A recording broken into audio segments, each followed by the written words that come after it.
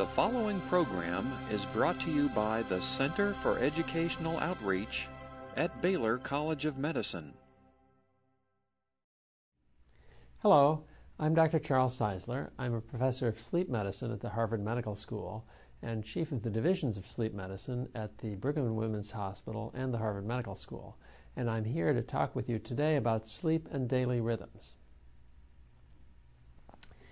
The sleep-wake cycle is divided between the waking day, when a variety of regions of the brain support our ability to sustain wakefulness and to maintain our concentration and to do our best, and the nighttime in which we ordinarily sleep at a regular basis.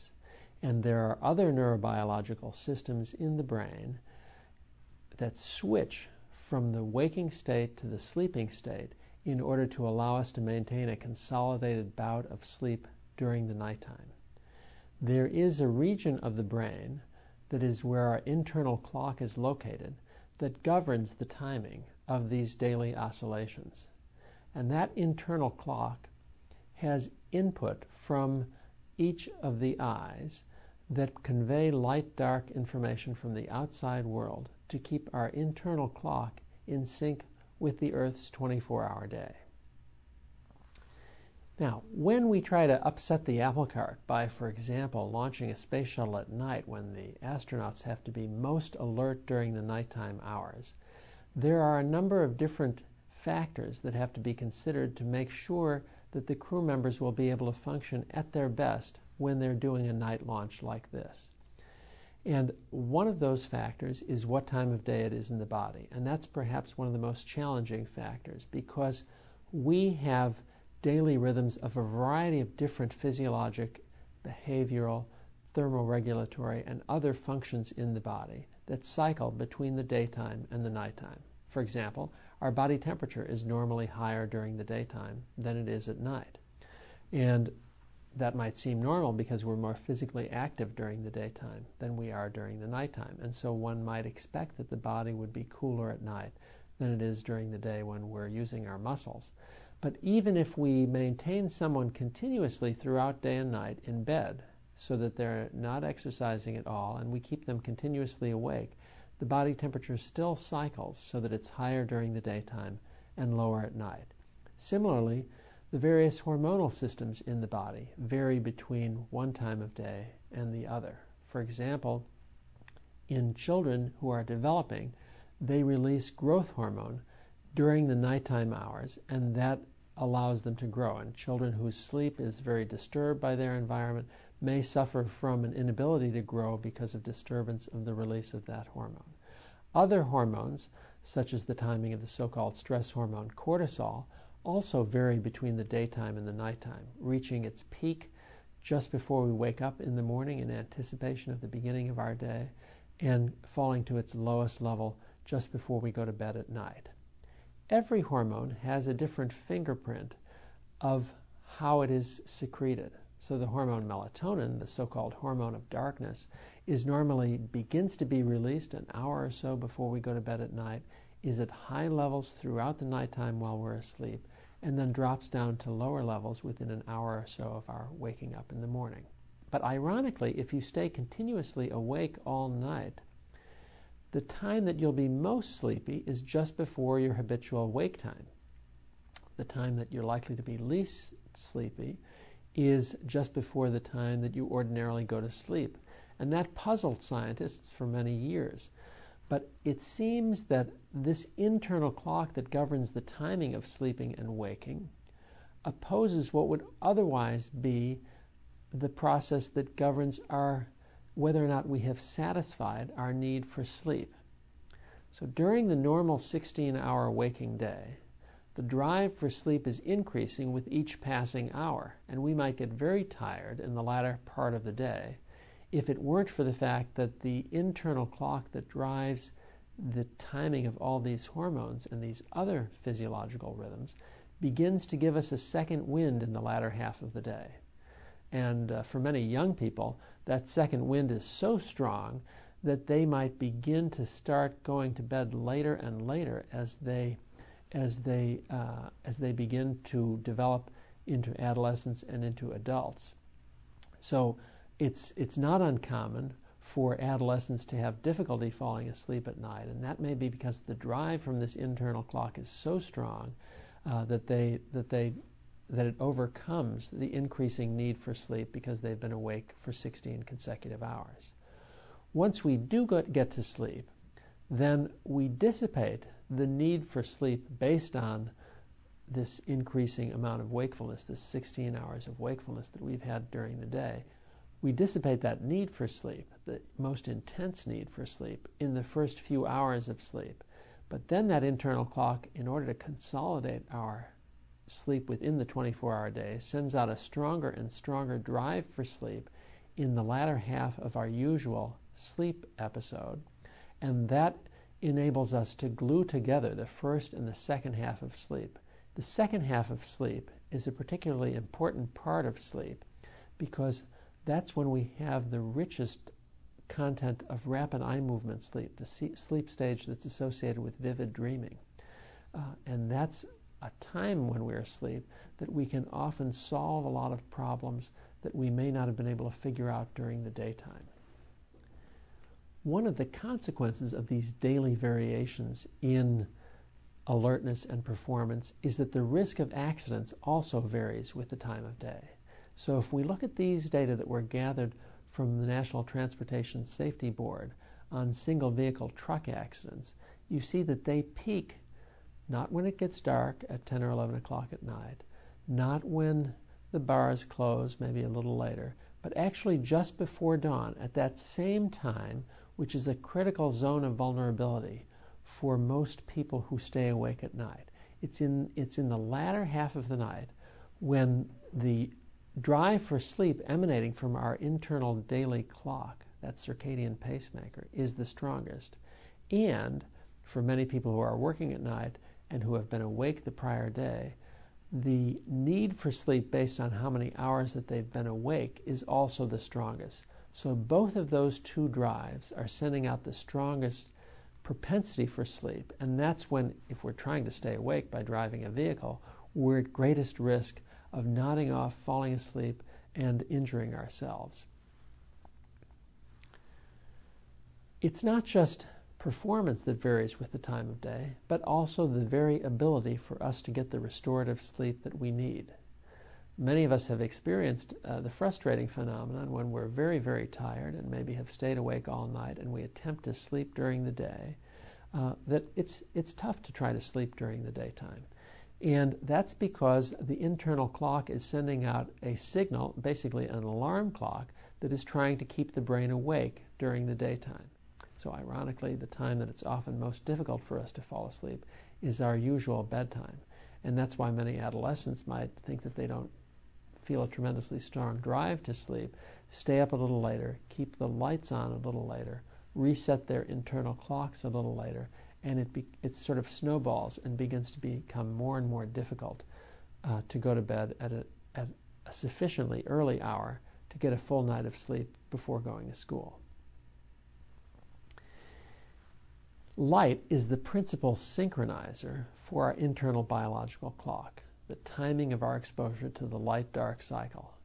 And this diagram shows how light exposure at different times of day affects or resets our internal biological clock. And as you can see, light exposure in the evening hours, from about 5 p.m. until our habitual bedtime, which in this illustration is shown to be at about midnight, light exposure during that time interval resets our internal clock to a later hour, delaying our circadian rhythms so that the next day it's harder for us to go to sleep at the time that we did the day before. Because all of those systems that are controlled by this internal clock, the timing of the release of all those hormones, the timing of the body temperature cycle, the timing of daily cycles of performance and alertness, all shift to a later hour if we're exposed to light in the evening hours. Morning exposure to light, on the other hand, resets our circadian system to an earlier hour. So therefore, if we're outside in the morning time, if we walk to work, if we walk to school, that exposure to light in the morning will help keep our internal clock synchronized to the 24-hour day and make it easier for us to get up in the morning so that we can take care of those obligations and maintain a regular schedule. On the other hand, if we keep the shades drawn in our room in the morning, in our bedrooms in the morning, then it'll become more difficult for us to get up in the morning because we're not getting that signal to our internal clock that's resetting us and keeping us in sync with the 24-hour day. The intensity of light is an important variable that determines how effective it is in resetting our internal clock. So exposure to the light of a single candle will have much less resetting effect on this internal clock in the brain than exposure to bright light. So outdoor light, sunlight, is the equivalent on most days, if it's a cloudy day, to about 8,000 candles of light held about a meter away from you. So the outdoor light is much, much brighter than ordinary indoor light. Ordinary indoor light is about 1 to 200 lux if you're in a well-lit room. And you can see that ordinary indoor light, artificial light, has about 50% of the resetting effect as natural outdoor intensities of light that are comparable to natural outdoor light just after dawn or just before dusk. So the artificial light is having a remarkably strong resetting effect on this internal clock. Now, we don't think of light ordinarily as a drug, but when we are exposed to light between dusk, when it's dark outside, and the time that we normally go to bed at night, all of that light exposure is resetting our internal clock to a later hour and making it more difficult for us to go to sleep. In fact, when we go into the bathroom, if we have those lights around the mirrors that often, if we have those lights around the mirrors that bathe our entire face and our eyes in light just before we go to bed at night, that light exposure is suppressing the release of the sleep-facilitating hormone melatonin and resetting our internal clock to a later hour, which will make it more difficult for us, not only that day, but the next day, to go to sleep. We can, of course, take advantage of that property of light, and the astronauts do this to reset their circadian rhythms before launch. In fact, that's how they prepare for a night launch. They're exposed to bright artificial light at night during the time that they anticipate that they will be launching the space shuttle. And that exposure to light at night resets their internal clock so that they can sleep well during the day, so that the release of the sleep-promoting hormone melatonin occurs during the day instead of during the night, and so that they're able to adjust to being just as alert during the nighttime hours as they ordinarily would be during the daytime hours. And that will reduce their risk of making a sleep-related error or having a sleep-related accident during the critical launching of the shuttle.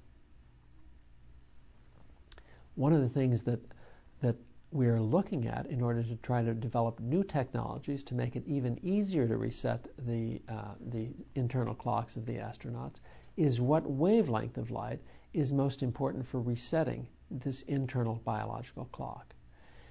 It turns out that just like the ear has two functions, and one is hearing and the other is balance, the eye has two functions. One is conscious vision that we can read and see each other with, and the other is this what's called circadian photoreception, which is responsible for resetting our internal biological clock.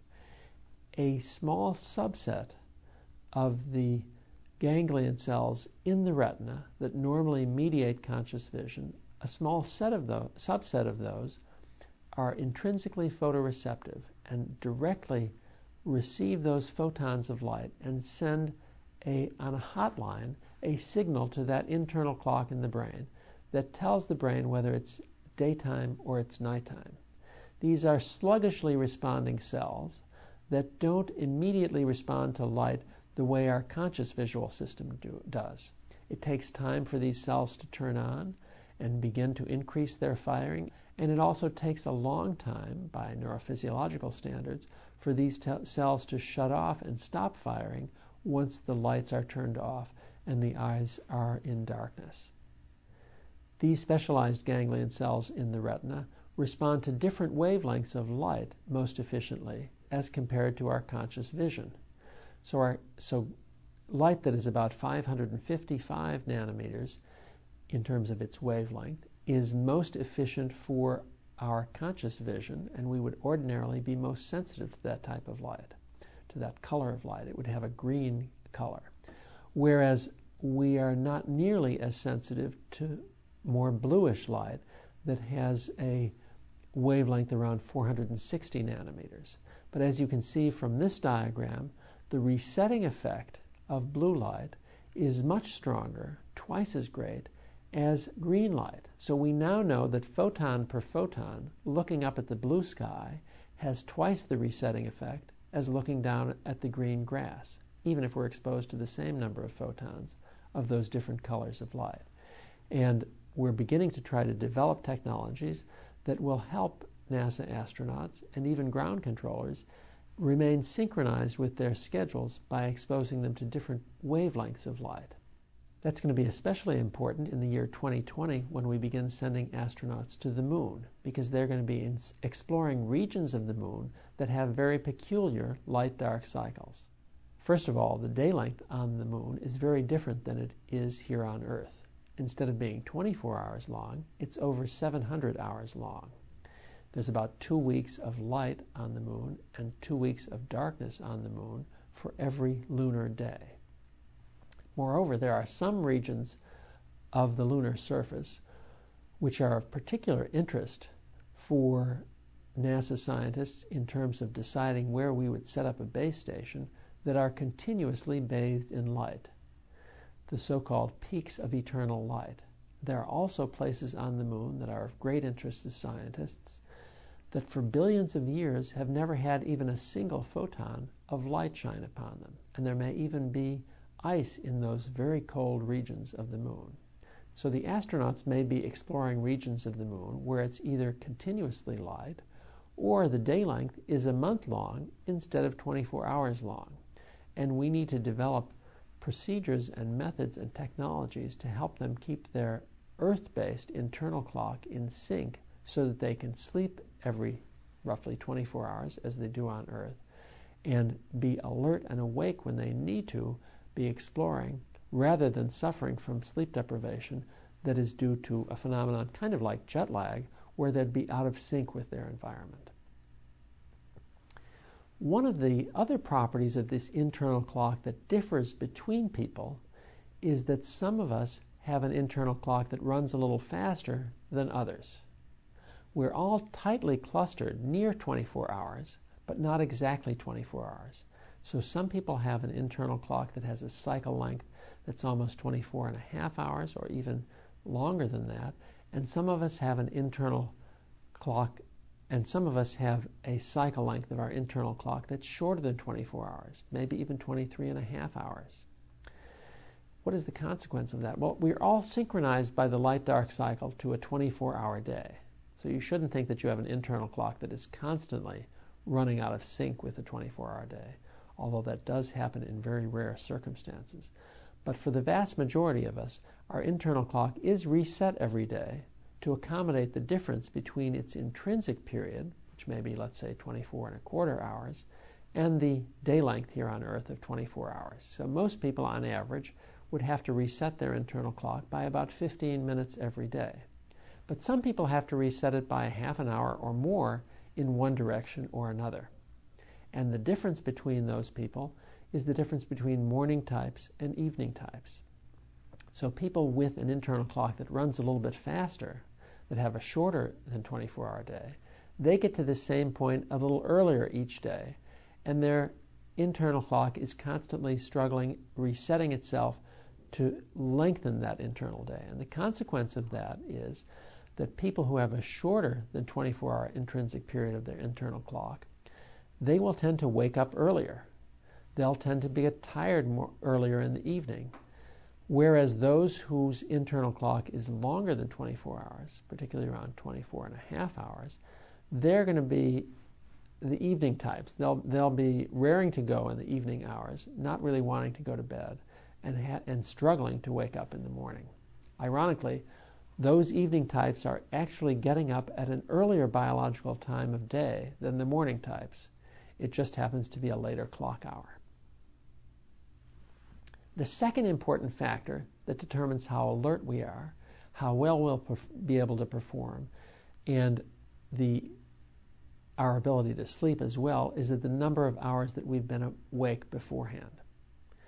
So, if you try to go to sleep an hour or two after you've just woken up, it's going to be tough to fall asleep.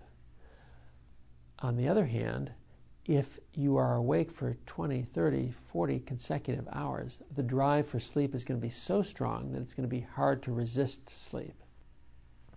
One of the things that happens if we go without sleep is that when we go for an extended duration of time without sleep, we begin to build up deficits.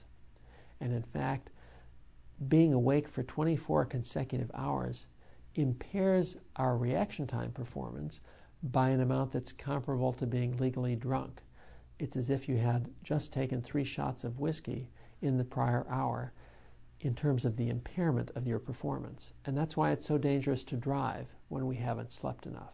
In fact, if you haven't slept enough, a single beer can be the equivalent of a 6-pack, because the 2 factors, alcohol and sleep deprivation, interact in quite an adverse way on your ability to sustain your alertness and maintain your performance.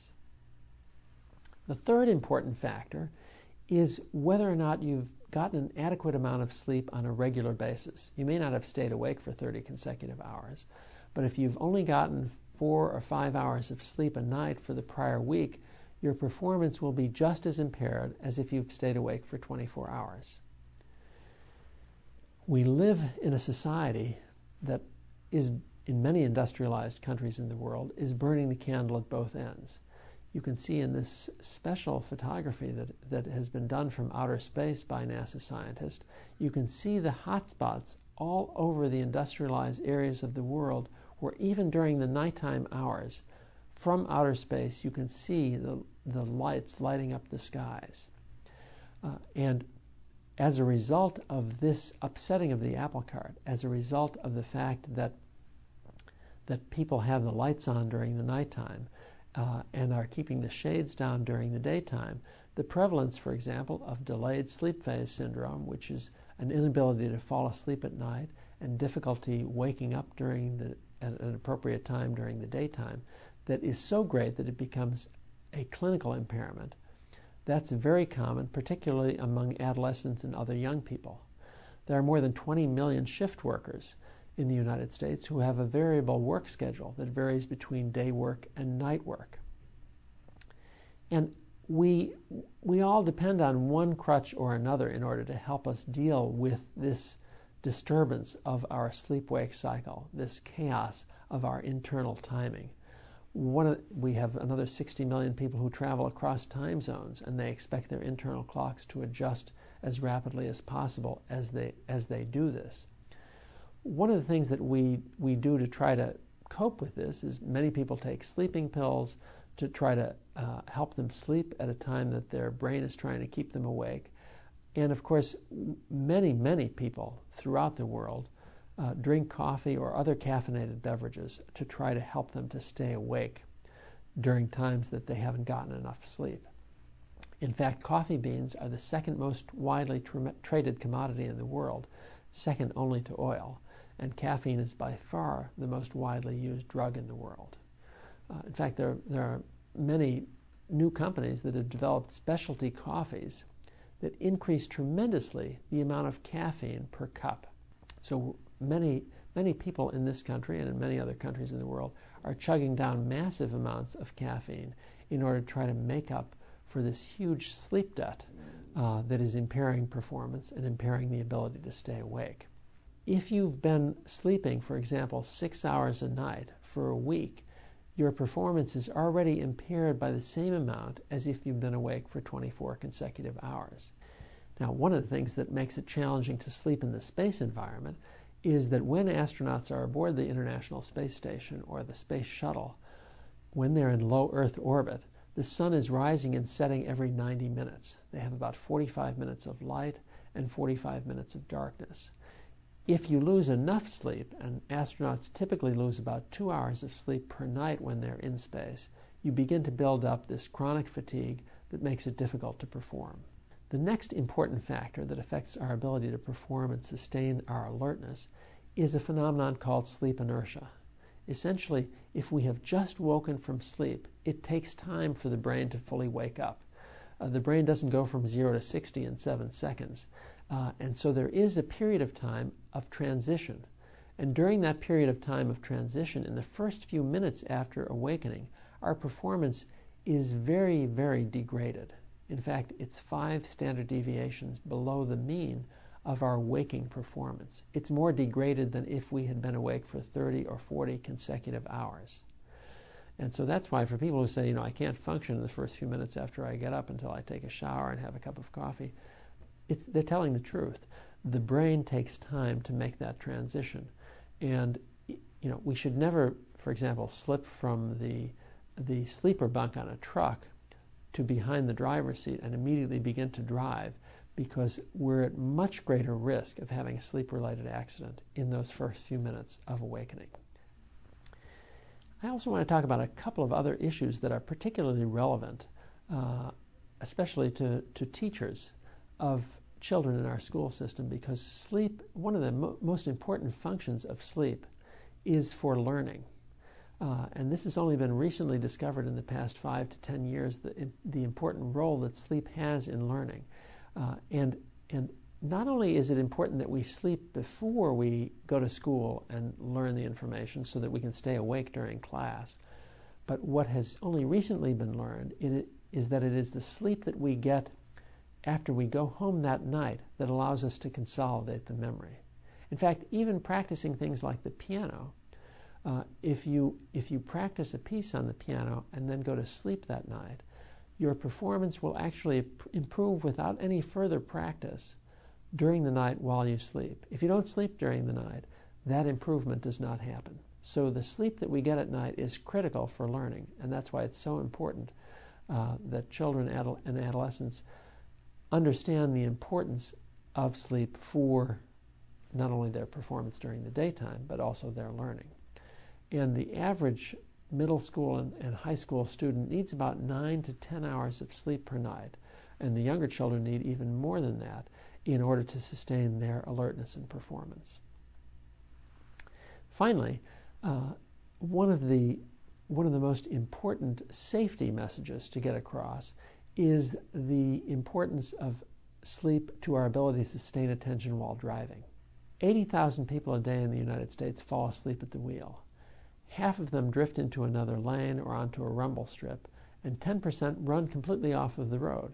In fact, there have been 250,000 drowsy driving crashes every year for the past 5 years. That's a drowsy driving crash once every 2 minutes. Fatal to the driver truck crashes are most commonly caused by fatigue. In fact, fatigue equals alcohol and drug-related fatal to the driver truck crashes combined. So it's a very important problem that is largely unrecognized. The U.S. government spends $300 million a year educating us about the perils of alcohol in driving, which are very serious and very real. But we only spend 0.1% of that amount educating people about the importance of remaining alert when we drive and the dangers associated with drowsy driving. In fact, drowsy driving crashes account for 20% of all serious injuries in motor vehicle crashes. That's 1 out of 5 serious injuries and 1 out of 5 deaths, which is about 8,000 deaths a year on the nation's highways. Young people are the most vulnerable to these drowsy driving crashes. 2/3 of these drowsy driving crashes happen in people in their teens and 20s. And very few of them, only about 5%, happen to people over 65 years of age. That's because the sleep-generating processes are strongest when we're young. We know that young children, it's tough to even wake them up once they're asleep, and they seem to be able to sleep through anything. That's because the drive for sleep is so strong in young people, and that makes it particularly dangerous for young people to try to stay awake at night and attempt to drive at night. And that's why there's such an epidemic worldwide of drowsy driving crashes in young people. I hope that this material has helped clarify the factors that affect our ability to sustain alertness and performance during the daytime, and will enable all of us to get a good night's sleep. Thank you.